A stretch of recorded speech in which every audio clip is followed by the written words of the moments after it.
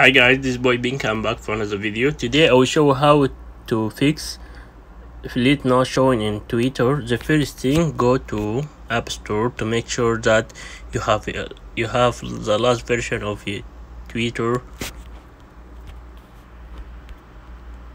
app. Oh shit.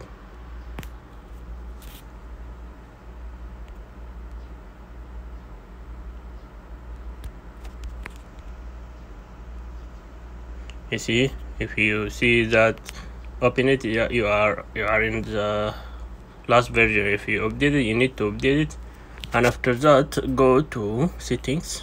From setting, go to general. From general, looking for iPhone storage, and wait for a second that calculating your data, and scroll down looking for Twitter, and you need to upload the app. That may help to fix the problem.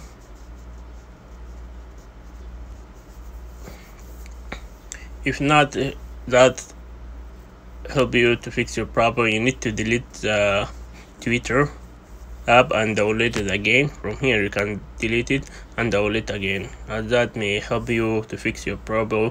I hope that helpful for you, and don't forget to subscribe to my channel to see new stuff. I'll see you next time guys. Bye bye.